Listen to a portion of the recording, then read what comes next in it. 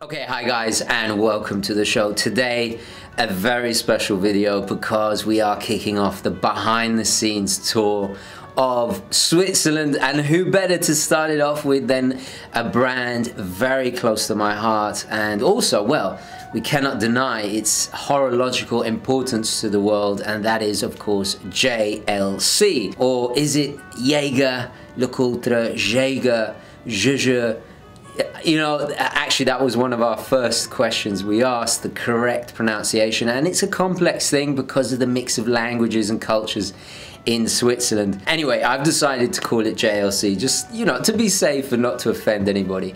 Now, of course, I got to do wristwatch check before I get into this video, and I'm wearing my little Hoffman. This is my Rolex GMT Master 2, the Pepsi. Before we check out the behind the scenes tour, I would like to, firstly, I want to say massive thank you to the wonderful people at JLC, in particular Cedric, for being such a gentleman and giving us a wonderful, open, memorable experience. I will never forget it. I will cherish it forever, and I'm so honored that we were allowed to film it, which is quite rare, and share it with you guys. And one of the little gifts was a pot of honey. They have little beehives in front of the factory because, of course, the original building was a farmhouse. This was typical of the whole Valley de Joux region, that a lot of them diversified because of the long winters into watchmaking, and the rest of the time they were, you know, working the land, agriculture, and of course making honey. So it's really cool that they still make honey to this day, and I think I'm gonna have it at Christmas, share it with my family. Holy horological honey. I should really say how important JLC is to me, because it's a family tradition. The men in my family typically wear JLC, the women typically wear, or traditionally wear, Cartier. I'm the first actually not to wear, not to own a wristwatch, although I do own two of these bad boys, one here and one in my home in the United Kingdom. It's a brand close to my heart. What an honor, what a privilege. And before I, you know, get all emotional and mushy, let's just switch perspectives and have a closer look behind the scenes at JLC. For those unfamiliar with Jaeger-LeCoultre, JLC was founded in 1833 by a rather austere-looking chap called Antoine LeCoultre, and later on he partnered with a Parisian-based watchmaker called Edmond Jaeger, and hence the brand that we all know and love today was born. Although Antoine had already started the company a lot earlier and had already made waves in the watchmaking world, winning various awards and medals and honors for his pioneering work when it came to precision, and especially making instruments for making parts and manufacturing watch movement parts. Now the factory is still based and manufactures in the same area, which is a little village called Le Sentier, which is located at the mouth at one end of Lac de Joux in the Val de Joux Valley, which is quite prestigious for basically an epicenter of Swiss watchmaking. You've got a lot of big brands there. But what is fascinating, and the first thing you'll immediately notice when you arrive there, is the old farmhouse that belonged to Antoine is still there. It's now been renovated into the JLC Museum, and the rest of the factory is built around it. And those windows were the original windows for Antoine's workshop. They were deliberately placed south-facing to get the most light. So the first thing that happens when you arrive is you're welcomed into this beautiful reception room, and on the walls is adorned all the fans, ambassadors of the brand. There's Uncle Al. We have, of course, Adrian Brody, and various other celebrities and fans of the brand, which is pretty cool. And we have, of course, an ATMOS clock, and just over there you can see the steeple of the church in the village. And it's funny how the factory now kind of dwarfs the village, and you can just see the car park there with so many cars, and it just shows you the scale of the operation now. So now we're just walking around the factory, getting our bearings, and all the time you'll see the stunning view from the valley outside. It's quite inspiring. We were lucky because it was beautiful weather that day. And we are, of course, joined by Sophie Furley, our good friend over there. Now, you'll notice in this particular scene, you can hear the cowbells because we are surrounded, still is very much farmland. That sound. And there you can see all the beautiful movements, inner workings of all the legendary watches that this brand produces. They've made, I think, over 1,000 in-house calibers, and they're still in-house to this day. There you can see some of the buildings that surround the current factory. There are 7 different stages of development, and you can see they all vary in style, from modern to the old world, typical Switzerland style farmhouses. It's incredible. You can actually see the development of the brand as it's expanded over time, and different parts and departments are added on, and now it's just a massive, very impressive complex of buildings. So very, very cool indeed. And you can see Sophie there just snapping a quick pic, I'm sure, for the Instagram. So the first stage of manufacturing, one of the earliest stages, is what is called decoupage. I hope I'm pronouncing that correctly. So what it is, for the basic components, they are stamped out of the raw materials, and you can see the raw materials stacked up on either side of this room here, and we're talking about brass and stainless steel, and occasionally precious metals if needed. And there they are, the raw materials, the fundamentals. So it's really crazy to think that, and this is what truly being in-house means, going from basic metals to a finished component, a little wheel. I'm not sure what part of the movement that is, but it's definitely a gear, and you can hear the machine stamping it out. And that is one of the stamps there. And I remember Cedric explaining that they keep all the stamps there. Each stamp is worth about, I think, about 10,000, 13,000 euros. So really, really quite impressive. Now, the second stage is for more complex 3-dimensional parts. They have to be cut and rotated in kind of more complex cutting machines. And so we're talking about screws, basically 3-dimensional components. Here again, we see the raw components, the raw materials. So we have, steel being used in this particular machine we're about to have a look at. It'll be fed into these very elongated kind of tubular machines that rotate the material and then push it through into the where they are cut into shape, all carried by oils, and you'll smell the oil. It's a typical smell of watch factories, and all the watch factories we've been to, this is a very typical smell. So there we go, there it is, being cut, in the process of being cut there, and there's the tiny little parts that are squeezed out and carried down using the oil there. Fascinating, absolutely fascinating. There you go. It does look a bit like a Gatling gun. Now, this particular component was a cage or a frame for a tourbillon. Now, in your typical watch movement, you've got hundreds of components, but in this, just in one tourbillon frame, you have 100 components alone, and it weighs, I think, 0.3 grams. And I'm smiling there because it's hardly noticeable. You don't even feel it. It's in your hand, and I was quick to give it back. I was frightened of breaking it. Very fragile, but it just shows you the subtlety or the fragility of these tiny little complex moving parts. Now, the workshop that assembles the balance, the pallet, and the escape wheel. Here we're shown a larger version of what you typically see in your movement, in a larger scale, obviously. And there you have the pallet.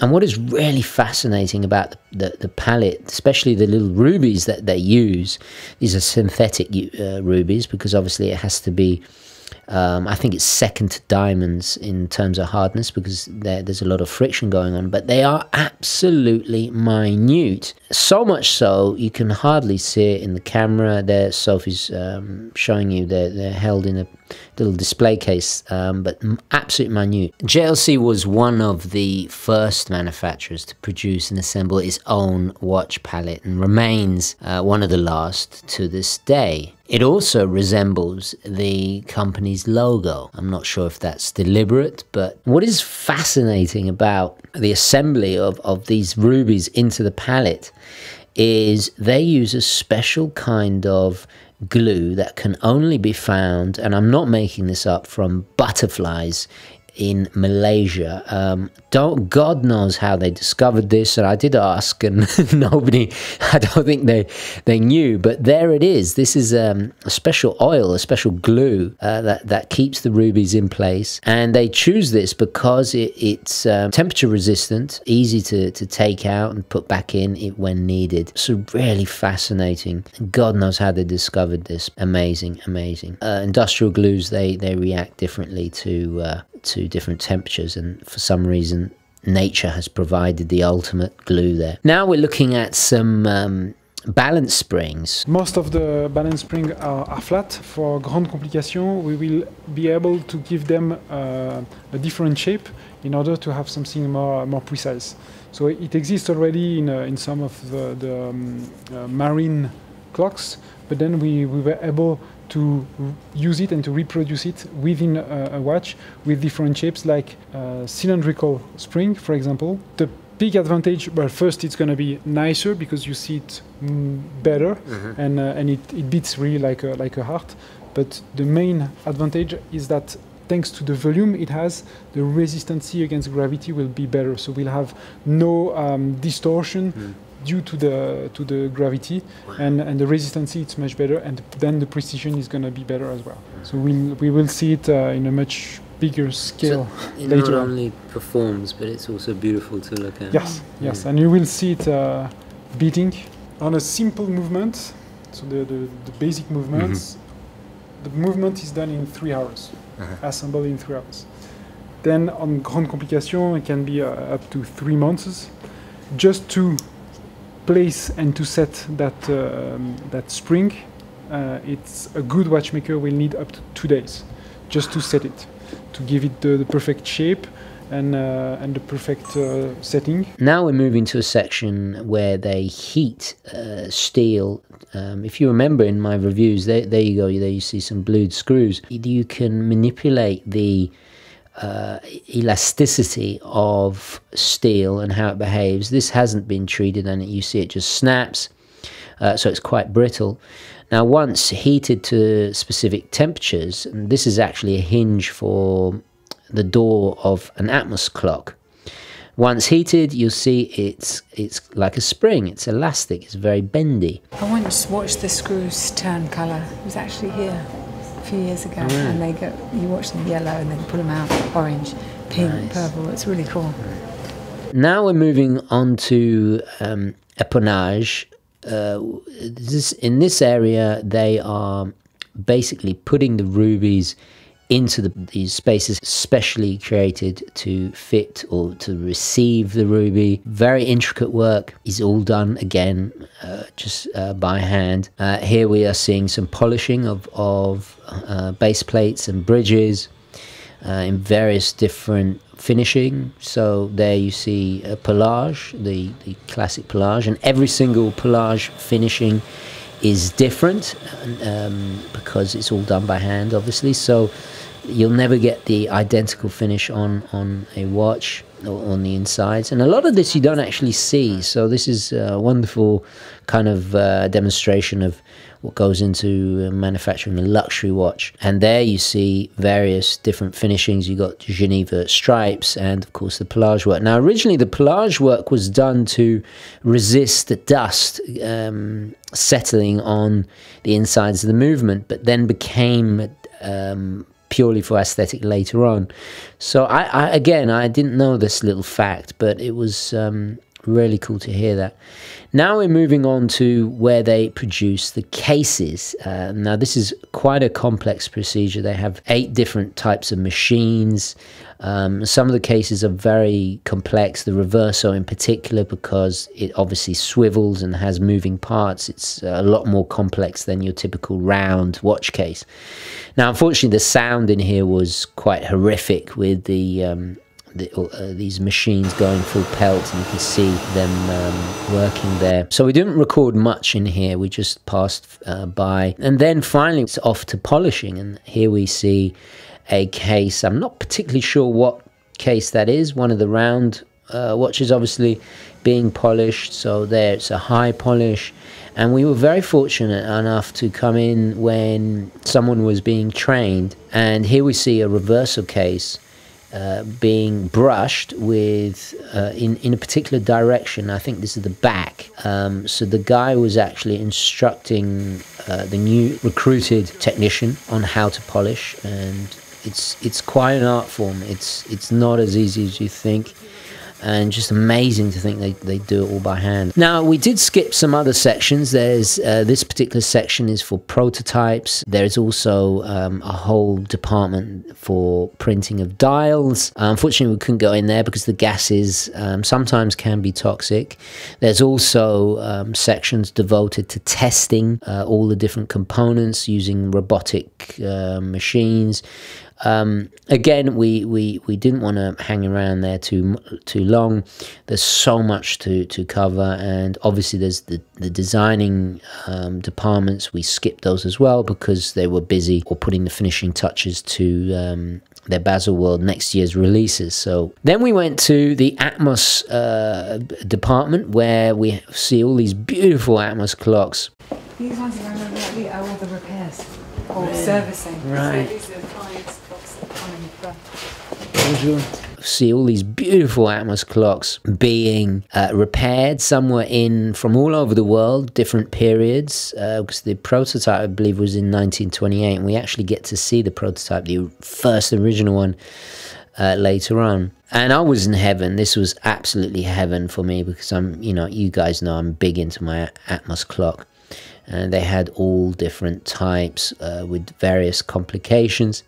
And then Cedric was very kind enough to give us a demonstration of the components and how essentially they work. So this round object that Cedric is holding is essentially filled with certain gases that react to temperature, and they contract and expand with changes to temperature, and it's mounted on the back of your ATMOS clock. If you look at the back of an ATMOS clock, you'll see it. Normally in normal room temperature it's quite rigid, and in a moment Cedric passes it to me, and I tried to kind of squeeze it, and it didn't move at all.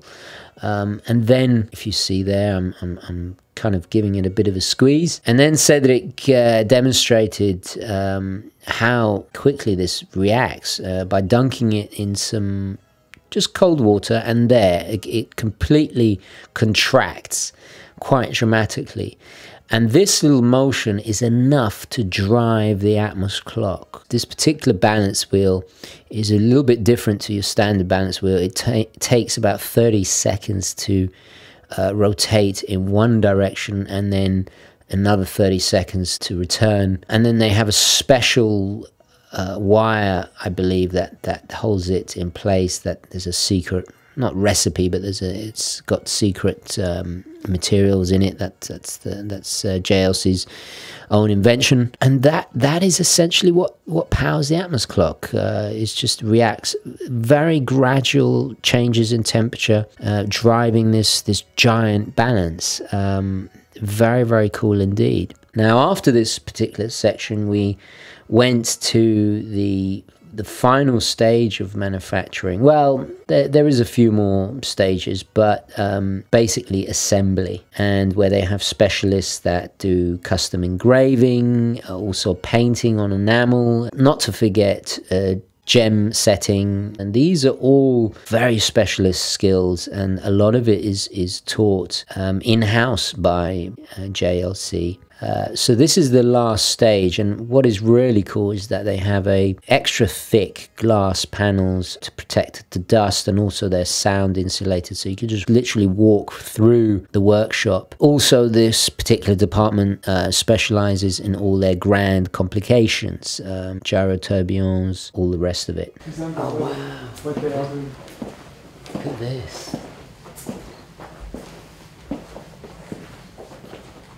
I feel like it's the lab at Jurassic Park. Yeah. Shall I sit? Should I? Yeah, let's. Okay. Oh, that feels good actually. Yeah. So now we're going to see the final product, how it got from all these tiny little pieces to the finished thing on your wrist.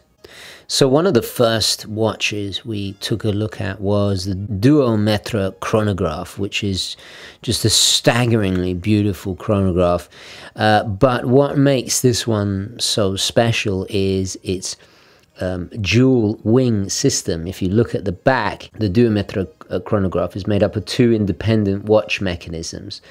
One transmits, because obviously this is a manual wind, one transmits its force to the regulating organ, while the other drives the individual functions of the chronograph. So we have jumping seconds, really beautiful layout. It really is a pleasure to watch in action. This particular movement has, I think, 445 parts, along with two independent barrels, each of them equipped with 50 hours of power reserve. So quite incredible. This next piece is the Reverso Tribute GyroTourbillon, and I believe it was in platinum. It weighed an absolute ton, a lot bigger than your typical Reverso, obviously to house this incredible GyroTourbillon that it performs this rotation as if it's, well, suspended in the air. It's quite magic. It's a breakaway from the traditional tourbillon bridge. What's nice about it being in the Reverso in particular is that you can fold it out and you can really get a good look at it. So the tourbillon counteracts the harmful effects of gravity on the movement and guarantees the optimum precision, the ultimate Reverso. Now we're looking at the Master Grand Tradition GyroTourbillon 3 Jubilee. Now, a very long name, but justifiably so, because it is absolutely astonishing, especially when it comes to the degree of watchmaking that has gone into this piece. It defies the laws of gravity, it really does. Now, it is in ultra white platinum. It has that insanely mesmerizing GyroTourbillon.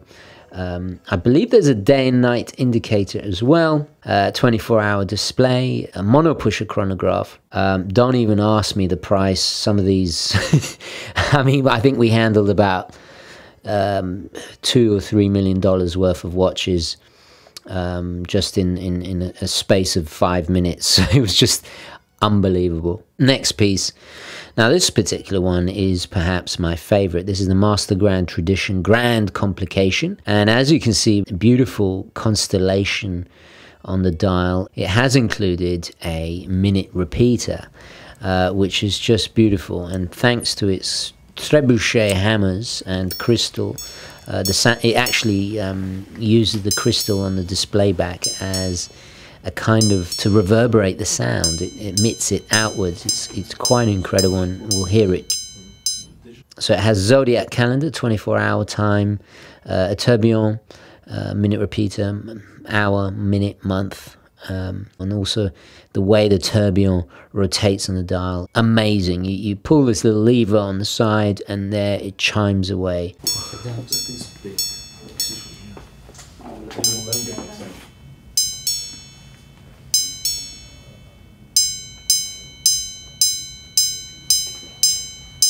Now, Cedric has shown us on the magnifier this beautiful duo-metre unique travel time. So again, we have a similar setup with the dual wing system. This time, however, the watch displays a second time zone. and also has a rotating globe at the 6 o'clock. This three-dimensional full color globe reveals the world's time zones. There's also a very discrete day and night indicator. It really is a beautiful thing, a wonderful interpretation of the of this particular style of complication. This is the Geophysique Tourbillon Universal Time, and it features a beautifully refined convex dial with the tourbillon that actually rotates as the dial rotates, with this deep blue and a very fine guilloche motif that evokes, well, the ocean waves, I guess. The orbital flying tourbillon makes one complete turn of the dial every 24 hours, so very, very cool. This is perhaps probably the most conservative of all these watches that we're trying on, but packed with complications. This is the Master Grand Tradition Tourbillon Cylindrique Quantième Perpetual. I apologize about my pronunciation. So we have a full perpetual calendar, date, hour, minute, day, month, moon phases, seconds, and cylindrical tourbillon. Very cool indeed, and I love the layout on this one. Now we have the duo-metre Sphero Tourbillon Moon, and this is quite astounding. I've never seen a case quite like it. It actually has a window on the side of the case, so you can see this amazing tourbillon. Now this is not just any ordinary tourbillon, this is a spherical tourbillon. So it's an escapement and a balance wheel that's mounted in a rotating cage. It rotates on two axes in order to counteract the effects of gravity in relation to the position that the watch finds itself in. In addition, this titanium cage that we talked about earlier houses the tourbillon that also rotates in a 20-degree tilt. This is a kind of cool astrological nod to the Earth's tilt. So the tourbillon rotates internally every 30 seconds and revolves externally every 15 seconds. So it has this wonderful motion to it. The dial has this quite subtle eggshell grained finish to it. Little hints of lapis lazuli on the moon phase. We have a 24-hour counter, and the push at the 2 o'clock has this ingenious flyback mechanism. A lot of innovation and a lot of complications here. So as you can imagine, they drain a lot of power. So a perfect use of the duo-metre dual power reserves, and I believe it is one of 75 pieces, so extremely limited in amount. Next, it was off to the museum. I mentioned at the beginning how the original workshop had now been converted to this stunning minimalist styled museum containing so many relics and masterpieces, including my personal favorite, the original 1928 prototype for the ATMOS clock. There was countless classics and icons from the JLC range, the Memovox, the Futurematic, even the original million-metre, which was an instrument, the first in history capable of measuring a micron. And this allowed Antoine Lecoultre to make more precise watch parts. A watch belonging to Elizabeth II, this tiny little caliber 101, which was one of the world's smallest mechanical movements, I think in 1929. There was a whole selection of ATMOS clocks, one in particular that really caught my eye. The Millionaires edition had a hidden compartment where you could put messages for the next generation in little kind of capsules. I presume the lady's hands move? Yes, and a hit. Right. The little bell. Yeah, the bell. Very cool. It's a Jacquemart. And the funny part is that we bought it in an auction or something like that, and it had been dismantled, and so when she was eating her head instead of the bell. So yeah, it was quite special to see the actual tools that he used that changed watchmaking forever. and not only some of the first original icons like the ATMOS and various famous watches, and incredible. Anyway, guys, I urge you to visit JLC if you can, especially the museum. It's definitely worth a visit. I certainly won't forget this in a hurry. It was a very special day for me. So anyway, let's take it back to the studio.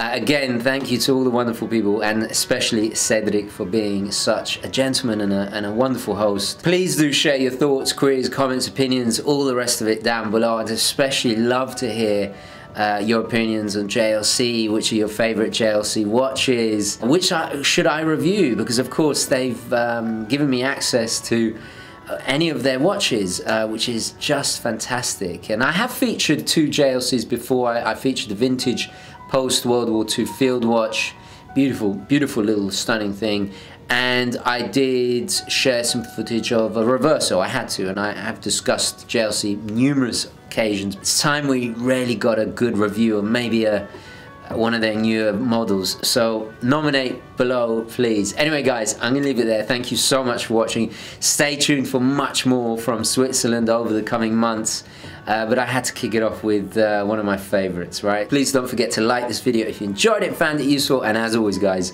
I will catch you in the next one. Okay, ciao.